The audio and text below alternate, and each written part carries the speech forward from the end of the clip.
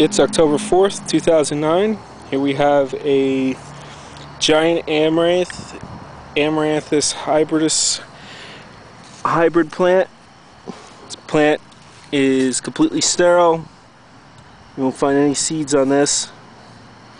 This one's no exception. I've grown these last year. Most of them are about 18-19 foot. This plant is approximately 22 feet long. So this is a personal best for me. It's quite big, as you can see. Not entirely straight, it fell over, but gives you a rough guess estimate of how tall it is.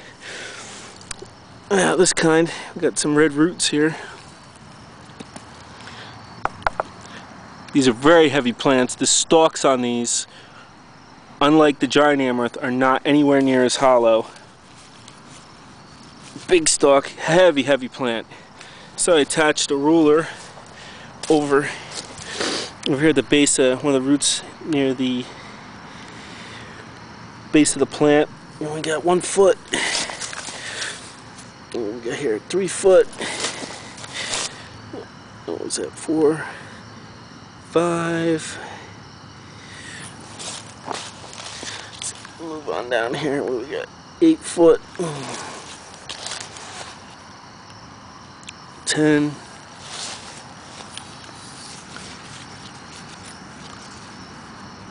12 foot, 13, 14, get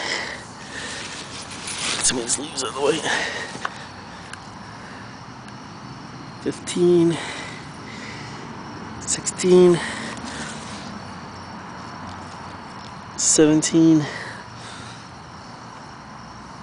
18, 19, 20, 21. We have all the way, I wish I could straighten this out some. The stalk's very bent. Here's the 22 foot mark. You can see it right where my pinky is. They're almost there.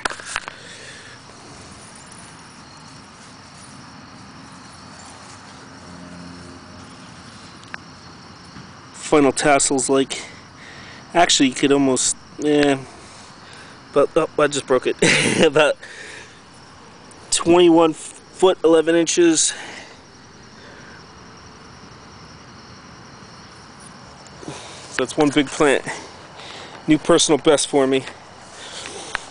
Now, easy way to tell one of these hybrids is that they're red, they're sterile. I've yet to ever see a seed on any of these. You can see the, maybe on the film here, you can see the leaf veins are red on these, which you don't get on the giant amaranth. Giant amaranths are entirely green. The stalk, a lot of red in the stalk as well. Now, they're not all identical in the way they look. Pretty common look to them though. Some of them look more like the Amaranthus hybridus. Some look more like the Amaranthus australis, the giant amaranth. This one looks more like that. Those ones tend to be a little taller. I've seen variations of these though, but for the most part they usually look like this. The leaves look very much like the giant amaranth. Sometimes you get red in the stem. This one you have, but other ones I have seen where it was entirely green. But that is one big plant. New personal best for me.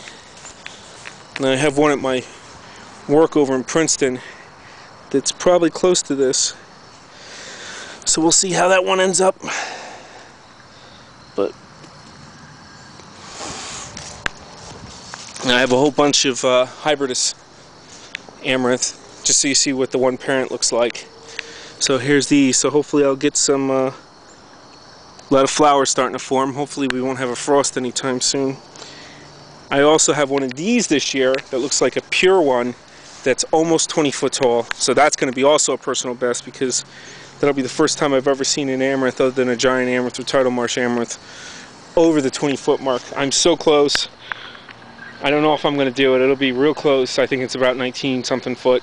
Could be 20. I don't know. I have to actually get out and measure. But once it's ready, but bugs are damaging this a little bit.